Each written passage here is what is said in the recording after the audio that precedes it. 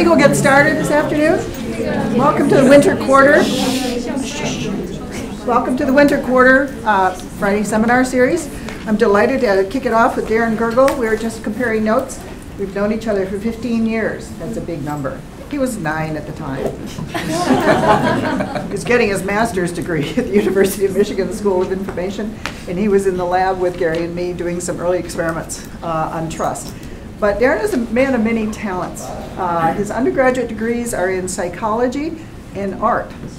And the art part is sculpture and printmaking. Printmaking comes in handy, right?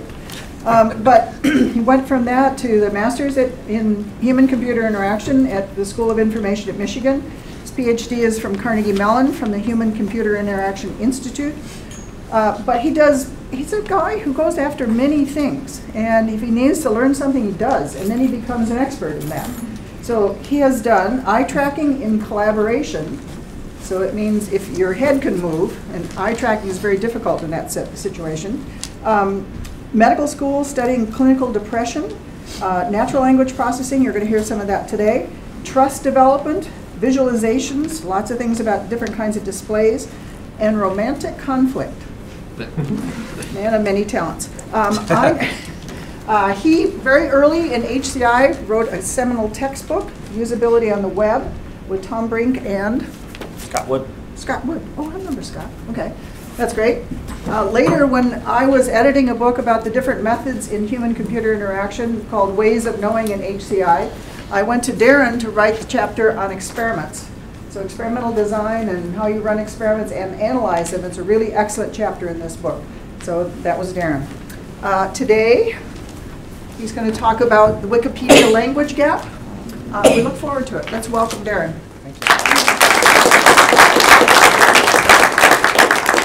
Well, thank you for the lovely introduction, and thank you for giving me an excuse to get out of Chicago in the middle of January. That's lovely. Welcome to Irvine, where it rained this morning. So the work I'm going to present on today really stems from a larger project in my lab that has as its goal to understand and mine diversity information from user-generated content repositories, and then to leverage this knowledge to develop new types of technologies. And so for today's talk, I want to focus on work we've done over the past, I guess, 5+ years now, where we're examining the role that language and language-based communities play on Wikipedia content diversity.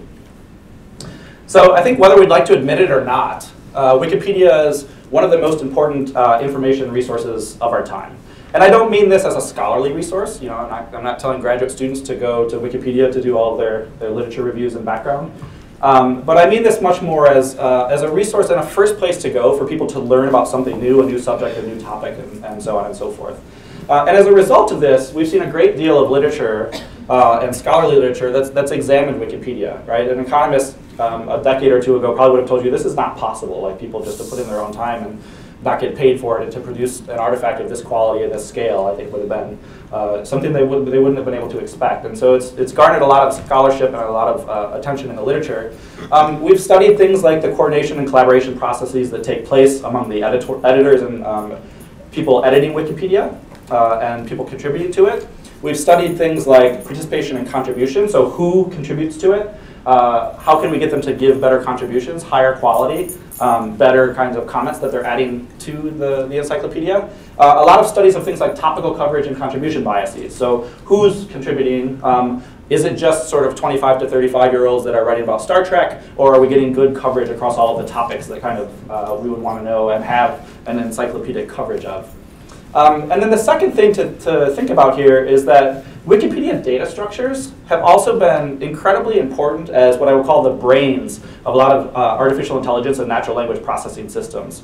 So we think about things like search and retrieval systems, text categorization, computing things like what we call semantic relatedness, which is how related is one entity to another. Right? The basis of these computations oftentimes are being drawn from Wikipedia, and one of the reasons is it gives us access to a lot of kind of pop culture information, a lot of stuff that was hard to encode into sort of traditional AI databases. So we know that Barack Obama has a place in Hyde Park in Chicago, and that Chicago also hosted Britney Spears, and Britney Spears likes hot dogs, and all of this information that's really hard to accrue, we now have a computational basis for it, and we can use it in a lot of natural language and AI systems.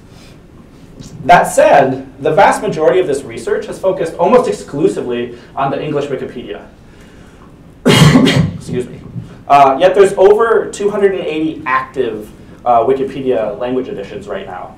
And I'm going to argue that the sort of implicit and problematic assumption of all of that prior work, some of which is my own, is that people in different parts of the world, speaking different languages, they have access to the same information, participate and coordinate in similar ways, and they exhibit similar coverage biases. Right? So we're focusing exclusively on English, and we're sort of saying that we think this generalizes everywhere else without sort of empirically investigating that. Furthermore, I think this is also an important thing for us to assess and to think about, because as we start to think about the global nature of knowledge repositories like Wikipedia, there's several things I want to urge us to think critically about. One is equitable information access. Language and access to language is a potential barrier. So if people don't speak a certain language and they can't have access to that information, this can drive a divide in the information and that's available to them and what they can learn from it. The second thing is, I think we want to think critically about retaining diverse perspectives and providing truly what I would call global coverage in a knowledge representation system like Wikipedia. And then finally, there's been a lot of attention to this lately, this notion of algorithmic biases and the role that they play in the information that's being structured, its representation, and ultimately its consumption. So a lot of work is focused on what are the sort of hidden or latent elements of algorithms, how does that influence the information that's represented, if that's done in ways, for instance, personalization. We get exposure to things we already know, for instance, news articles. We see the same type of news, we see the same bent, and this selective exposure can influence or have downstream effects on what people are getting exposed to and what they're learning. Okay? But to address this, and to begin to sort of understand some of these things, as we got into this project, we realized that we need new tools, we need new perspectives, and we need new methods to be able to tackle these problems. So the talk that I want to go over today is really going to cover three things. In the first part, I want to develop a new study, new ways and new techniques to study content diversity and coverage across language editions in Wikipedia. In the second part of the talk, I want to demonstrate what the effect potential coverage biases and what is being talked about, what's being covered in these Wikipedia editions, how that can influence end-user technologies. And then the third part, I want to talk about developing what I call a new class of technologies that make use of this diversity of information and this representation in new ways. So Gerhard Fischer talks about a couple of things here. In these first two, he would classify this as describing and discovering how things are. And the third part of this talk, I want to talk about how things can be. Right? So we're basically doing the empirical investigation to demonstrate what's happening and then giving us a direction or a way to sort of move forward. Okay? So we started this about, like I said, a little over 5 years ago now, and we thought it was a really simple question that I wanted to answer. And I was sitting around with our graduate students. It was over the summer, and we thought, to what extent is there diversity in the content that's represented across these Wikipedia language editions? I thought it would be a 2 or 3 month project. It turns out 5 years later, we're still trying to answer the question in some ways, and we're still working on it. So be warned, graduate students. I'm going to use a device to kind of talk, as I go through this talk, to simplify the argument I want to make. But this is a bit of a false dichotomy. So I know with cultural anthropologists in the audience, this might not be the best way to go about it. But hopefully you can follow along with me, and it'll sort of make sense as we tie it together. But there's really two perspectives you could have on diversity. The first is what I'm going to call a global consensus perspective. And this is the idea that each language's encyclopedic world knowledge should cover roughly the same concepts. It should do so in a pretty similar way. And there's an implicit assumption here in a lot of existing systems. So things like Microsoft Research has something called Wikibasha, and what that does is it allows you to pull up a page in one language and it'll translate it into a page in another language, and then you can sort of readjust some of the graphics and publish it to that new language. There's an approach called information arbitrage from the University of Washington and University of Michigan, where they're sort of automatically moving information from one page to another. And wholesale translation systems that want to just duplicate all the information, say, in the German Wikipedia into the English Wikipedia.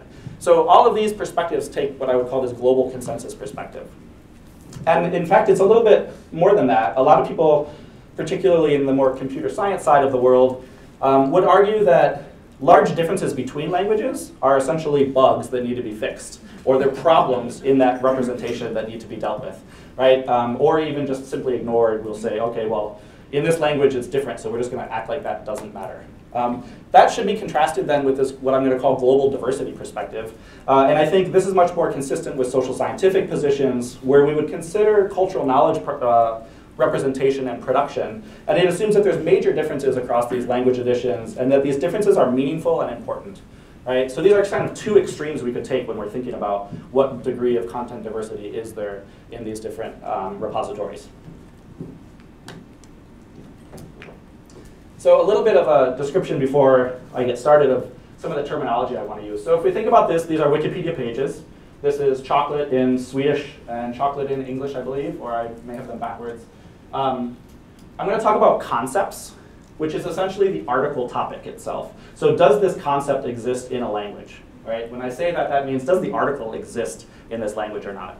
But we can also have another form of diversity. I'm going to call this sub-concept diversity. And this is the article body. So this is what's actually being written about chocolate in these two different cases. Right? So we're going to do some studies and we're going to look at both concept diversity, does it exist in the language editions or not, and sub-concept diversity. If it exists in multiple languages, is it being talked about or written about in the same way?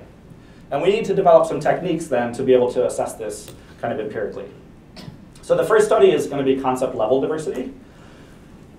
And we start in this work, and these were data from about 2012. We were working with a parallel Wikipedia corpora of 25 different language editions. We had about 18 million articles and around 1 billion links. So this was around 280 gigabytes of raw data that we were processing. English was the largest repository we used. There were around 4 million articles and almost 300 million links. Hebrew was the smallest, and there was only 142,000 articles and 10 million links that we were processing. So we're going to simultaneously work with these 25 different language editions, and again, a rather large corpus of over 1 billion links that we're kind of processing. So what we need to do when we do this work is we need to be able to go from something like this page and convert it into what I would call a universal concept or an abstracted representation of that page. So this is what we would know as chocolate. We're going to call this is going to be a concept. It's going to have an ID 4042. It'll become clear why we have to do this when we start to get to this sort of multilingual investigation. But we want to be able to get from that to eventually this, what we call a universal concept. This is what we would know in English as chocolate, right, or in French as chocolat. So it's a concept, 4042, and it is attached to or kind of associated with a number of different languages. And so this representation is essentially the data structure that we want to get to in order to enable the analysis we're going to do. Okay? So if you think about how do we do this, Wikipedia has an interesting thing, what are called interlanguage links. So if you go to a Wikipedia page and you look on the left-hand side, there will be links to a bunch of different languages that exist down that left-hand side. So if we think of Wikipedia as being a big graph, in English we have all of the graph structure. We'd also have a parallel graph in French, in German, in Swedish, in Japanese. Interlanguage links tie across those. So they tell you that the page bread in English is the same as this other page in German. Right? So it's essentially a way to sort of allow us to parallelize at some level these different graphs that we're going to get across languages. So we make use of interlanguage links in order to build this multilingual data structure. So here's a toy example, and this is not actually what happens with chocolate. Chocolate's actually a universal construct, thank goodness, right? We'd wonder what's wrong with the world if that wasn't the case. But just as a toy example, you can see we have the chocolate page in Danish, in English, in Hebrew, and Spanish. We have interlanguage links that are linking between these, and it gives us this universal or sort of multilingual concept that we're capturing. But you'll notice something here, again, this is just an example. There's no link between English and Spanish. This is what we call a missing link problem. But by using this structure, if we were looking at this pairwise, we wouldn't have this connection. But by looking at it in a hyperlingual sense, we actually can sort of infer that there should be a connection across these two languages. So we can build our concept space by doing this. Okay? So there were two challenges that we had to overcome when we were trying to develop this multilingual corpus. The first was this missing link challenge that I just mentioned, and this is helped by the fact that we're attacking multiple languages at once. Right? We can solve for those missing links. And we actually demonstrate that we get about 96% of the links that are detected in probably the best currently published data set that looks for missing links in the Wikipedia data structures. The second thing, though, is that the side effect of us solving for the missing link problem is we create another problem, which we call the conceptual drift problem. So we can think of conceptual drift. It stems from this well-known finding in cognitive science that the boundaries of concepts tend to vary across language-defined communities. Right? So the boundaries of a certain concept are fuzzy as you go from one language to another. They're not sort of the same as you're moving around. And you can think of this as basically a semantic equivalent of what happens in the children's game known as telephone. Right? So everyone knows telephone. So if I was to go over to Matt Beats and I was to whisper, Irvine is very sunny, and then he would whisper and we'd go all the way through the crowd, we'd come back. By the time we got to Judy, Judy would tell me what she heard, and she would say, it's a fine hair or bunny. Right? So you'd have this sort of movement in the word space that's happening as you're sort of moving through. And we get a similar thing happening kind of semantically when we're actually assessing taking this multilingual approach to creating concepts. So here's an example of how this actually plays out. We have the river page in English. It links to the river page in German, but the German page doesn't agree with that necessarily, and its link back to English comes to this canal page. Okay? So we're getting this movement in the concept space. This gets even worse because we go from canal in English to the French Wikipedia. French Wikipedia then links to something else called canyon. And when this sort of runs amok, we end up with a concept that initially for river in English includes rain gutter and trench warfare. Right? So clearly we're having a problem by using all of the links in all these languages. We're sort of over-capturing the concept size that we want. So we need a way to deal with that. So we've written a paper on this, and we have an algorithm we call conceptual line, which has two parameters that help us to essentially prune these concepts to what are kind of more, we'll call high clarity concepts. We have a parameter called max edges, which limits the number of edges that we allow from a given language that can point to the same article in another language.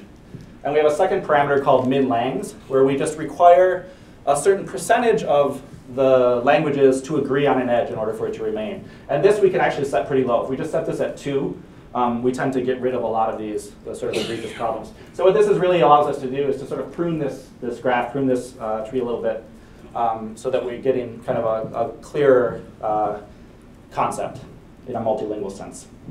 Okay?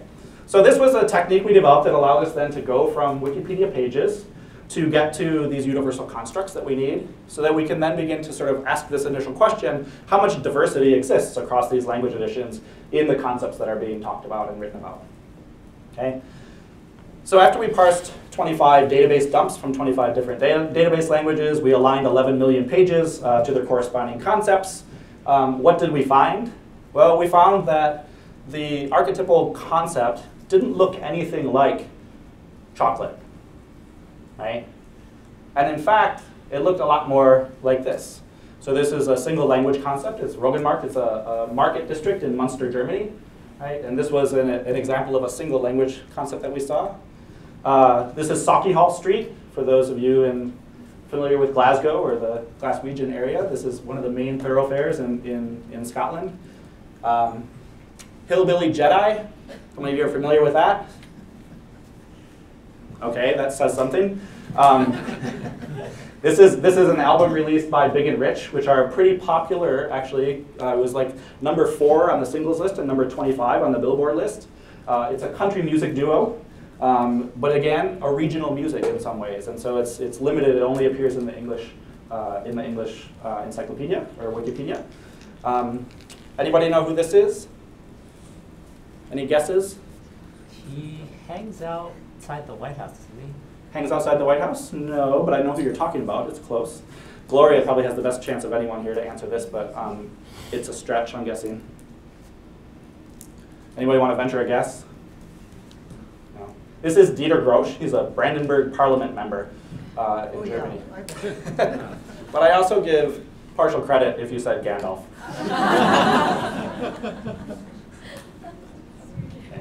So when we look across the distribution of these languages, and we look at the number of concepts, as I said, the vast majority of these concepts are single language concepts. So they look more like this market district in Germany. We get an enormous amount of single language constructs across these language editions. So what this is telling us is that across these language editions, there's a lot of unique information that exists, right?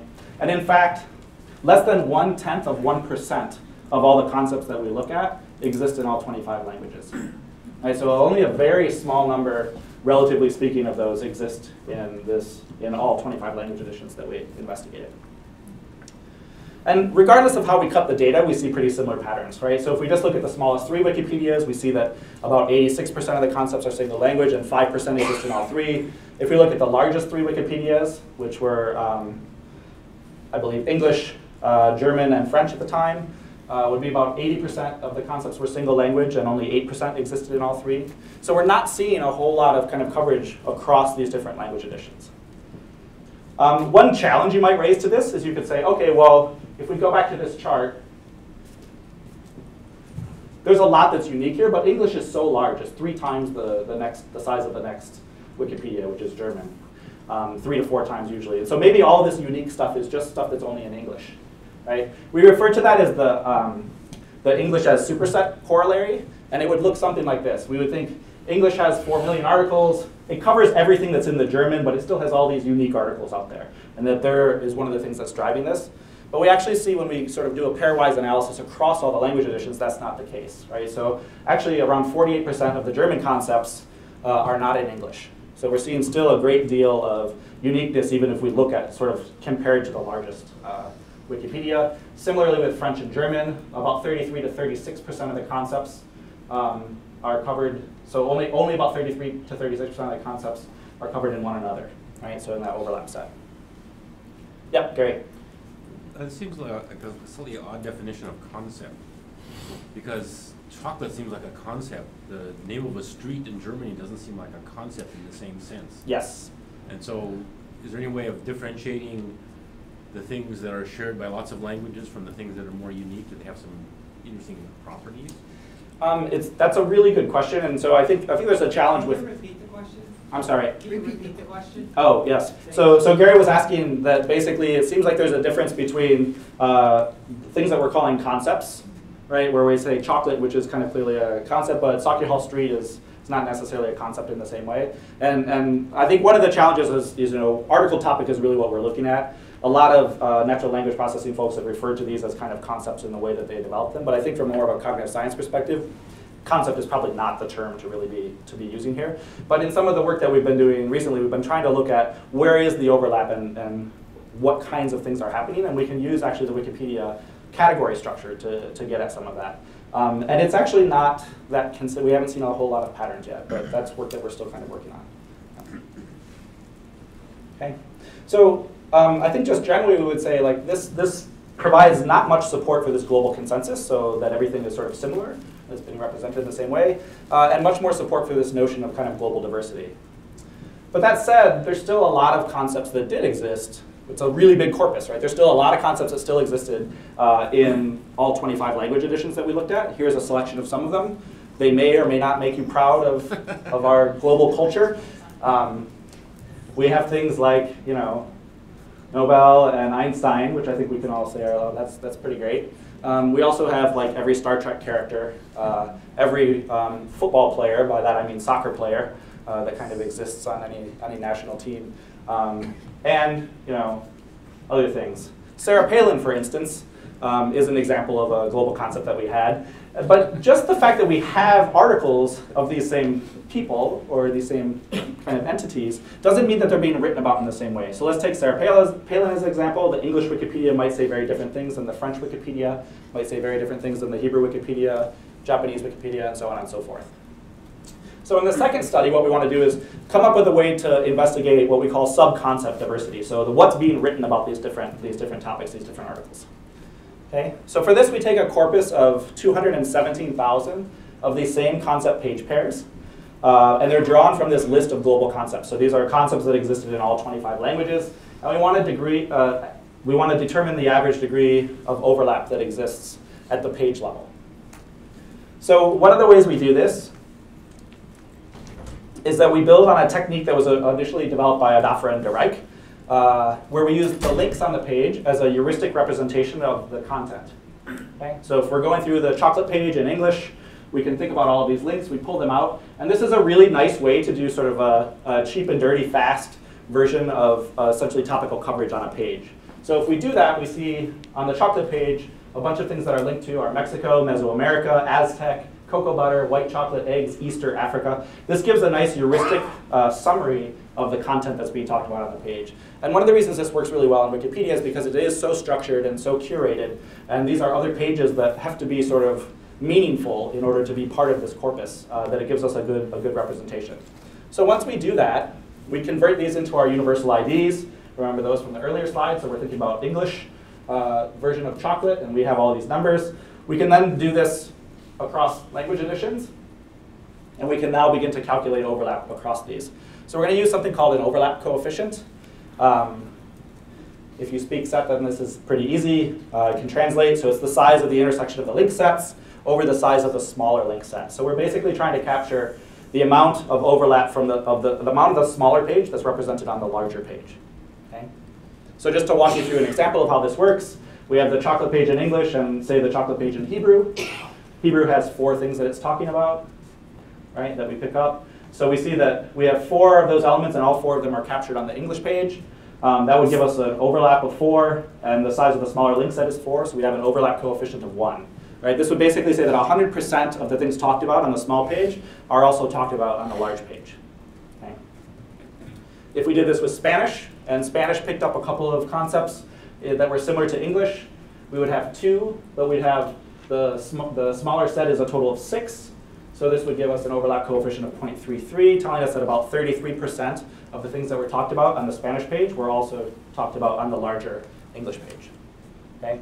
So the overlap coefficient just gives us a way to sort of put in terms, kind of in quantitative terms, the smaller page relative to the larger page. Yep? Why do you pick the smaller page as the denominator? Yeah, it's, I think one of the reasons we did it was because we wanted to have 100% as kind of a basis for it. We can actually pick as the denominator a number of different things. We could do the proportion of the smaller that's in the proportion to the larger one as well, too. So there's not, there wasn't a major reason for it. We actually had done it both ways, but we think this is sort of a more intuitive sense in some ways, especially when we look at this distribution. So this is the distribution of what we get. It's the percentage of the shorter pages links covered by the longer pages links. And the mean overlap coefficient here is 0.41. So what this means is that on average, the shorter of any 2 Wikipedia pages on the same concept have about 59% of the links and the things they're talking about are not appearing on the larger page. Right? So almost 60% of that content that's being represented on the smaller pages it doesn't look to be consistent with what's on the larger pages. Okay? So in other words, what's being written about these 2 pages seems to be pretty different. So again, I think here we have support for this notion of this global diversity hypothesis, especially at the sub-concept level, so what's being kind of written about. So the natural next question, at least for us, was what's driving some of this, and why is this happening? Why are we seeing some of these differences? What accounts for this sub-concept diversity?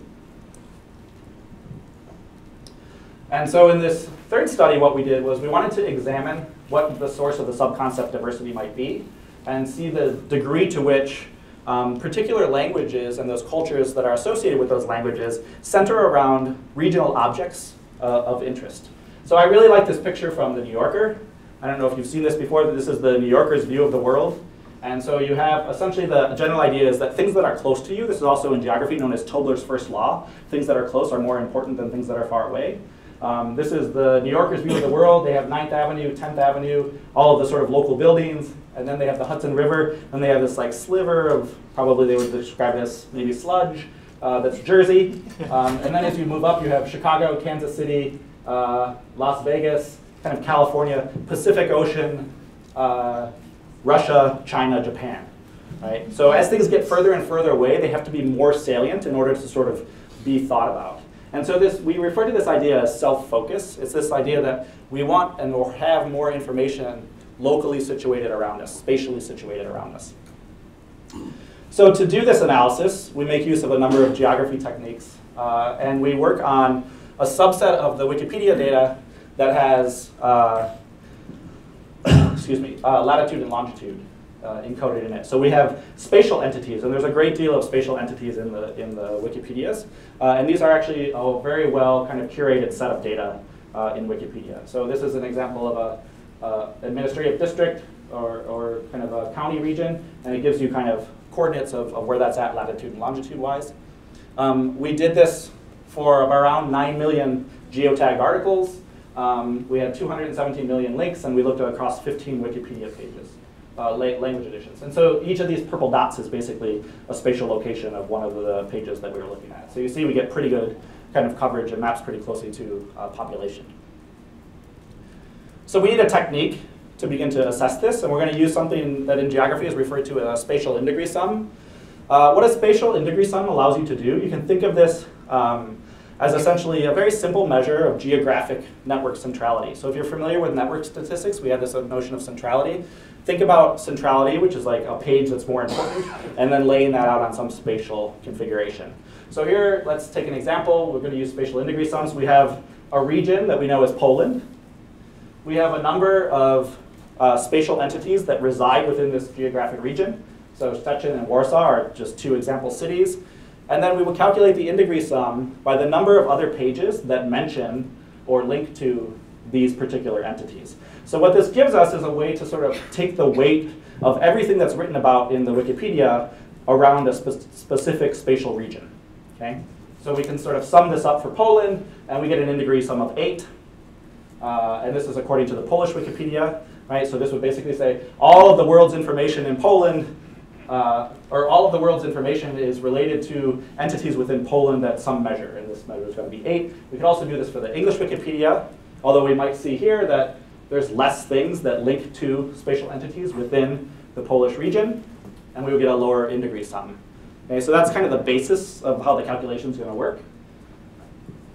If we think to these general hypotheses, this global consensus hypothesis, if that's true, if everything is sort of the same across Wikipedias, we'd expect that the in-degree sums would have roughly the same distribution in every Wikipedia. If it's the global diversity that we're seeing, we would expect that each language's Wikipedia should have higher in-degree sums in the countries where that language is prominent. Right? So one way to think about this is that the Wikipedias will demonstrate greater focus where that language's culture and population primarily exist. And we get examples. We can, obviously, this is just a subset of things, but here you can see, as we look across, this is the German Wikipedia. So what this is basically saying is that entities in Germany are almost 7 times more likely to be written about or talked about in the German Wikipedia than any entities in the US. Right? So another way to think about this is that Germany, according to the German Wikipedia, Germany and objects in it are 7 times greater than any other sort of country in the world. So they're 7 times more important. Finnish, you see a similar thing, right? Almost twice as much spatial in-degree sum on entities within Finland in the Finnish Wikipedia, and Japan is 450,000 to the next closest, which is Italy, which is around 70,000. So we're seeing a great deal of information that's accruing on these geographic regions or these spatial regions that are associated with the languages that are being represented. There's some better ways, I think, to represent this, so we have some kind of maps. This is the time for you guys to have a geography quiz. For those of you close, you can read the labels, don't cheat. For those of you far away, I want to know what country this is. And someone in the back? The red one? Yeah, I'm sorry, the brightest red one. So this is the greatest amount of in-degree. Poland, okay, good, you pass. This is Poland on the world scale, right? We can see that it's accruing much, much more information than anywhere else. What Wikipedia is this? Pass. Second question. Which one is this? US. Is it the US Wikipedia? How about English? And we can apologize to Durish if he was here, because it's more on the US than it is in England or Scotland, potentially. Right? But that also points out one of the challenges that I'm going to talk about, which is the degree to which language maps directly to geographic regions and geographic entities. Okay? And this is the Japanese Wikipedia. Right? So we can see as we do this where the locations that are kind of important. You guys will like this one. This is looking at the English Wikipedia. We can use this same approach at any geographic scale, which is really nice. So we can define different boundaries. We can do administrative districts. We can make up arbitrary shapes. And we can look for the amount of information that's accruing within that region. So if we look at the English Wikipedia and we compare it to a map of the US states and provinces of Canada, we can see which areas are sort of the most represented. Right? And we see California is pretty popular. New York is there. In Canada, we have Ontario. Look what happens if we switch to the French Wikipedia. English, French. Yeah, So the French Wikipedia, like California, is just universally important. Is what you're getting from this, right? But what's this? What's going on up here?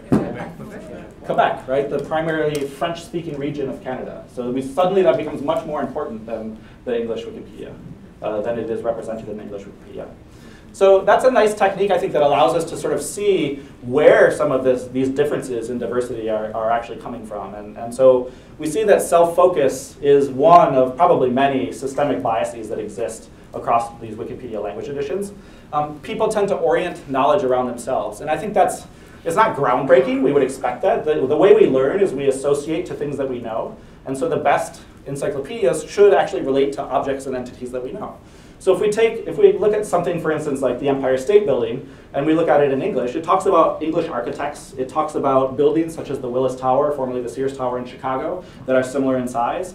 If we look at the Empire State Building in the French Wikipedia, they relate it to Parisian and French architects that had an influence on the style. They talk about its height relative to the Eiffel Tower, and so on and so forth. So they're sort of regionally and locally contextualizing that information relative to the entity that's being described.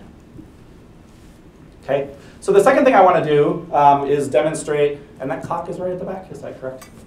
Ish? Yes. Yeah, okay. What these coverage biases, the influence they can have on these end user technologies. So you notice or as I mentioned at the beginning, I said, one thing is to assess this, the second is to see what impact it can have on technologies. So quickly here, I'll go over a study, and we've done a number of different ones. I'm just going to present on one. But one of the questions we wanted to know is, can this diversity influence our end user technologies? So one of the things you get with Wikipedia is these data structures are being used in these AI and NLP systems. They process the data, they give you some output on the basis of that. What we want to do is get back to this idea of global consensus versus global hypothesis. The global consensus would say, regardless of the data that we feed us into a system, we should get similar outputs. Right? So if we're trying to calculate relatedness or something like that, it should be basically the same. The global diversity perspective would hold that the data that we input into the system should give us a very different output if it contains those biases that we're talking about that are represented in that data. So our goals here were really to sort of demonstrate the effect that this global diversity has on technologies that use single language editions as their source of knowledge. And most of these technologies use a single language, and the vast majority of those technologies use English. And even if they're going to be doing something for another language, they start with English because it's the largest, and they translate after the fact. So they're translating at the output stage, which means they've embedded these biases into the data, even though they're being represented in a local language. Okay, so I think that's a concern or a problem we need to be aware about. So one of the test technology that we're using here is something called explicit semantic analysis, very highly cited NLP paper by Gergle and Markovich. And semantic relatedness is basically just how related are two things. So we can imagine bread and peanut butter, and we can say on a scale of 0 to 1, how related are those? Right? It's a nice example because in the US here, we have this notion of a peanut butter and jelly sandwich. So there should be some amount of sort of relationship between the two. But if you ask somebody in Europe about a peanut butter and jelly sandwich, it's not something that they're willing to really sort of enter into conversation about, right? So we might expect a kind of a lower relationship between the two. To put this more in something of a local context, we might ask something like, how does UCI relate to Planet of the Apes? Right? So local knowledge would probably give you a higher ratio there than you would get somewhere else. So we're going to take different data to feed into this system, and we're going to look at concept pairs and the relatedness metric, semantic relatedness scores we get out of them. So we'll seed it with English, we'll seed it with German, we'll seed it with Spanish. We have the same technology, same computation, same algorithms running, and we're going to look at the output. And the question we want to know is, will our results, when we look at these pairings from bread and peanut butter in English, be different from the score we get in German and Spanish and so on and so forth? And we're just going to use kind of the correlation in these scores to look at that. So we have, in this study, just 10 different language pairs and 2,000 concept pairs that we put into the system. And we're going to compare English to French, German to French, and so on and so forth. Right? We want to compare the correlation of the outcome of all of these different groupings. And what we see is we end up with an R of 0.18. Right? So what this tells us when we do this is that the average pairwise explicit semantic analysis correlation output that we get across the languages is really quite low. Right? I mean, one would basically say they're exactly the same. 0 is no correlation. We're down here at 0.18 on kind of average. And by looking at the distribution, you can see there's not that much that's pushing much past that. Okay? So if we're to think about this back in sort of the initial context I laid out, we're going to see if we seed these with different data sets, different user-generated content, we get very different outcomes. Even though in theory, a lot of people would say these are supposed to be parallel corpora, these are supposed to be representing the world's knowledge. Jimmy Wales would like to say that this is should all be sort of universal knowledge that we've come to kind of agree upon. And we're not seeing that at all. So this can be a serious concern, I think, for a number of existing Wikipedia-based technologies. So things like semantic relatedness calculations, information retrieval systems, topic detection and clustering, a lot of different techniques that rely on these data structures can have some problems. You get different things, like if you search for World War II, the top 10 ranked entities that come back will be very different if you search in the English Wikipedia versus the German. For instance, in the German, you see carpet bombing becomes in the top 5 results relative to World War II, and it's much further down in the English. And that's because carpet bombing was basically the atrocity committed against the German people in World War II. And so it is much more highly ranked as a result of the data being talked about and written about in the Wikipedia. But I don't want to say that this is all bad. I actually think this diversity is a good thing, and it's useful, and it's meaningful, and it is good information for us to have. And so in our more recent work, we think this is actually an opportunity to start to design and develop what I'm calling kind of culturally aware or culturally sensitive technologies. Right? So instead of just translating English, because it's the biggest, and populating it in all the other languages, we want to develop technologies that actually highlight some of these distinctions and differences. So that's the third part, the last part of the talk, and this will be relatively quick. I'm just going to demo a system that we built called Omnipedia. So the challenge, again, is that we have siloed information due to these language barriers. But there's an opportunity here. We have a huge repository of new information or diverse information that a speaker of a single language might not have access to. Okay, so for this, we wanted to develop a system to help deal with this, and we think about this as Omnipedia was what we have designed. So it gives access to around 8 million plus articles across 25 language editions, and it highlights, the goal was to highlight both the similarities and the differences that occur across these different language editions. So this is Omnipedia. Well, this is a blank screen of Omnipedia. That's how you start. I'm going to give an example. We put in conspiracy theory as the topic that we want to look at. And then once we put that in, we populate the languages we want to do. Here we're going to do all 25 languages. And then we get our results back. And it's an interactive visualization system that you can use. And what you see here is each color represents topics from a particular language edition. So each of these dots basically represents a unique topic that was only mentioned in that language. So this is all the unique topics on the conspiracy theory page mentioned in English. This is German, this is Spanish. And by looking at this, you can also get kind of a distribution of where there's sort of more unique information across languages.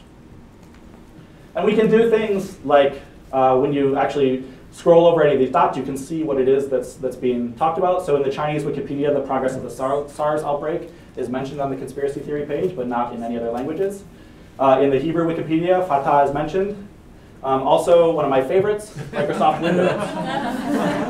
So in the Hebrew Wikipedia, Microsoft Windows is mentioned as something on the conspiracy theory page. And you might wonder, well, if you can't read Hebrew, you wouldn't know this. But what we do is you actually click on it. We do a little bit of translation here. It's the one place where we have to do some translation. So we do snippet extraction. We're going to pull out the context around it and do translation. And if you read this, it says something to the effect of, I'm going to embellish a little bit, the US government is in cahoots with Bill Gates. And when they developed the Windows operating system, they put some latent code into the OS that whenever the US goes to war with anybody in the Middle East, the leader of the US calls up Bill Gates, they flip a switch, and all the systems crash. So that's basically what they're talking about there. And the real joke here, which I can't take credit for, Wendy Kellogg was the one who was clever enough to say this, is the real joke is it actually requires flipping a switch to make Windows crash. Okay. So we can also see topics that are mentioned in 2 languages, in 3 languages, and so on and so forth. Before I take you all the way over, what are global conspiracy theories? What are we going to see? What do you think we're going to see? Things that are mentioned on all 25 language editions in conspiracy theory. Landing on the moon. Moon landing, it's a good guess. Yep. Sarah Palin. Sarah Palin? Others? Aliens build pyramids. Aliens build pyramids. The aliens building pyramids, that one's not quite global, but it's close. Yeah. End of the world in 2012. End of the world in 2012. Yes, I believe that one did show up. World Trade Towers. Yep. September 11th, right? So we see a number of things. Moon landing conspiracy theories, JFK assassination, that's a big one. September 11th, Freemasonry, right? Is another one that has a lot. So here we can actually see the things that are being represented on a lot of language editions. So this is like perhaps at least these topics are being talked about on the conspiracy theory page. So the visualization system allows us to see that. But again, like we did with our sub-concept diversity, we don't necessarily want to say that they're being mentioned or talked about in the same way. So if you click on each of these nodes, we actually get the excerpts from each language, and they're sort of put up next to each other. So you can sort of read and kind of compare them. So you could see if one particular thing was being talked about in a slightly different way in one language or another. Right? So it gives you a way to sort of browse and investigate when similar topics are covered, how they're sort of written about and the contextual components of that writing. Okay. We do a number of other things with Omnipedia. You can actually go in and put in language sets. So linguists are very excited about this. You can put in Scandinavian languages and compare kind of the differences and distinctions. You can compare, whatever basically sets you want to do. Sort of top 10 economies, bottom 5 economies, NATO languages, so on and so forth. We have different ways to kind of group these and turn things on and off. We also, one of the really nice things about working with the interlanguage link graph is we get translation at the article topic level for free. So it's super fast to switch our interface from, for instance, English into Spanish. So you can do all of your sort of browsing from Spanish or from Hebrew or whatever languages you want. And that comes for free and really quickly. So I don't have time to talk about the studies of Omnipedia. We've done a number of them. I'm going to kind of summarize some of what we found. We discovered a lot of the studies and the participants discovered that there's unique information for single language editions, than the great amount of it, and they produce a larger number of what we call novel and deeper insights. So we have some insight studies where people are sort of, oh, that's new, I didn't know that, right? So where you have a new insight, and we can actually show that by using this, they do a better job than if they're trying to work with kind of other competing systems. They do a lot of investigating of stereotypes. It's kind of an interesting thing for people to do. Journalists were really interested in it for doing this comparison of different representations. They liken it to sort of taking a bunch of history books and stacking them on each other and then looking to see how they take common events or wars and things like that and describe them and discuss them in different ways. They identify a lot of the global aspects of a concept. And quite honestly, a lot of people are just shocked at the amount of content that wasn't available to them in, for instance, the English Wikipedia. So they're sort of taken aback by the great amount of new data that they have access to. As researchers, we also wanted to provide a few tools for the general community to use. Our first pass at this was called Wikipedia. Lesson to be learned here. We thought we were super clever by embedding the API in the Wikipedia thing. Google doesn't think we're so clever and autocorrects it to Wikipedia, so you can never find it. The new version is called WikiBrain, right? So you can go there and get that. So WikiBrain is great. It's a project that my former graduate student, Brent Hecht, who's at the University of Minnesota now, has been developing along with Shalad Sen at Macalester, and some of my lab is still working on this. It supports all of the current Wikipedia language editions. There's tools there that allow you to sort of download and organize the different Wikipedia data sets and load them automatically into databases. We do the automatic alignment and identification of multilingual concepts.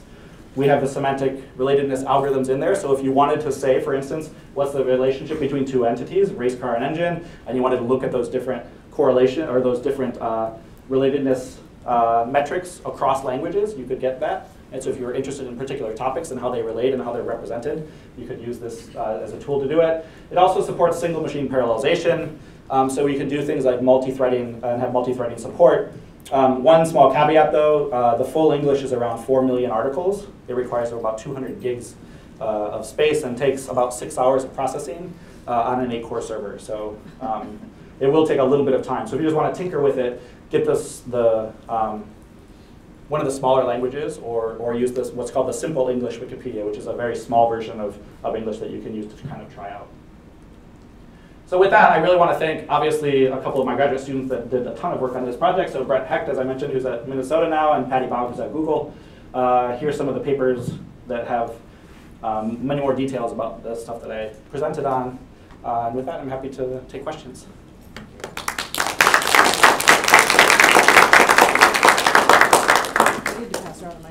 Mm. Not yours.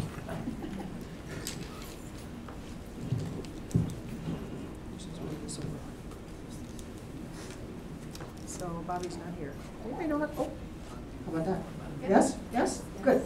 All right, I'm going to start with a question. I've never wanted to get my hands on a system so quickly as this particular one. But I also want to go back through the articles and say, do I believe the analyses you're doing? Right? Mhm. Because you went fast. But the very first one about the link structure, who made those links? Yeah, so it's community, it's user-generated content. It's a pretty active community that does it. It tends to be multilingual speakers that tend to produce them. And there's been a lot of studies. The thing about the hyperlingual approach is it actually allows you to validate some of those links. So when you get a spurious link, like one that maybe shouldn't exist, that's also when we spiral out of control, when we build the concept. And so I think we have kind of reasonable ways of getting those situated. Now, what I didn't present on is we've done a lot of validation studies as well too. So for instance, we generate all of those links, we have the missing links, and we have bilingual speakers. We did one with English-Spanish pairing, one with French and German pairing, and one with German and Japanese to do validation studies on those. And we see pretty similar results, around 5% of missing links and almost close to 0% of links that shouldn't be there that were actually in there. Yeah, terrific. Questions? Gloria? Very interesting talk. So I have a question about the single concept and the conclusion of global diversity. Uh-huh. So I wonder how much of that is just due to the Wikipedia culture that's actually created by the instructions that people are given to create a Wikipedia page that's notable. Mhm. If the instructions had been different, let's say create a Wikipedia page that has societal significance, Mhm. people might have done very different things. So creating a page that's notable, someone can put their favorite local garage band on Wikipedia. And that, of course, might exist in the English Wikipedia and not in the French, right? Yeah. So it's kind of creating a bias toward doing something that's local and individual as opposed to maybe something more objective. And, Yeah. so Yeah, I mean, you could certainly imagine what if those same instructions said, put in whatever would make this more comprehensive, right? In which case there wouldn't be that judgment. But, and I think it certainly is a fair point. I think one of the reasons we're getting this unique information is because it's considered to be notable to an individual. But remember, it's not just an individual, because a lot of this stuff gets deleted and reverted. It's a community. So it's a community of these language speakers that have to sort of retain that piece of information or kill it. And when we look at the statistics on proposing new pages in sort of English or German or Hebrew, actually English is pretty bad. You try to put something new on English, it's pretty hard to get over the hump of the community determining that it's a notable contribution, right? And so if it's too regional, it won't actually go through. And Hebrew is even more strict. It's actually even harder sometimes to get new articles up there. So I think that's kind of pushing in the other direction actually from the notability. But I think it's a fair point. I mean, there's something about this, but what I would say is that while the things that are persisting are notable to this language community, right? And that may be many more things that are spatially local. Yeah. More questions? So Villegas and Wattenberg did this work on history flow diagrams of Wikipedia, and among other things, they showed sort of spectacular examples of things like edit wars in the chocolate entry, actually. Yep. Have you looked at what kind of content is most churning in these edit wars? Is it really particular content, or is it stuff that's more linked to other concepts? Yeah, we haven't really done that. So it's been enough of a computational task for us to try to do these snapshots. Some of the stuff we're trying to do has more of this sort of like this temporal components or sort of adding and removing kinds of things.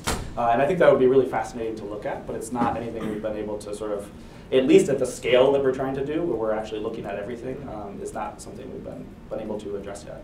So I don't have a good necessarily answer for that. But I mean, one of the things that I found pretty compelling about this, at least for me, is that I'm used to doing samples, where you have to sort of, you get a point estimate and you have variance and you can say with a certain amount of, confidence whether or not you're seeing something. But here we're measuring everything. So I mean, our mean is what it is. It's our mean, and And that's kind of an interesting space to be in. But we've struggled when we wanted to ask more of some of these other questions about how to do that. We've been working in recent projects that we don't have published yet, but where we're looking at temporal slices and the influence to see if there's basically sort of influence patterns that are happening from one language to another. So maybe English starts to grow a certain category and topic area, and then that influences something else in German, and then we can see that kind of temporally as we're unfolding. But most of what we've seen so far is just kind of this patterns we're seeing sort of stably. Everything is growing, but the relative rates are basically staying pretty similar over time. Right, one last question here. Oh, yep. Right. So when you're talking about the single language concepts, it occurs to me that something that's local is likely to have less particular information about it, whereas a concept that is globally relevant is probably a lot more, has a lot more content to it. Mm-hmm. So I wonder, did you see any correlation where, say, the concepts that cut across languages are larger articles, whether that's measured by out degree or just number of words on the page, anything like that? Yeah, so we have a, it's in a thesis, but it's not published. But network analysis basically of looking at this. And what we see is, so basically the way we set that up was core periphery network structure based on kind of link structures, which gets to sort of similar things. And there's a little bit more weight on the the global concepts that are more core concepts, but it's not very extreme. It's just a little bit different. Yeah. So which basically says there's still in these peripheral concepts, at least for each language edition, there's still an awful lot that's kind of happening out there. Yeah. Let's thank Darren again.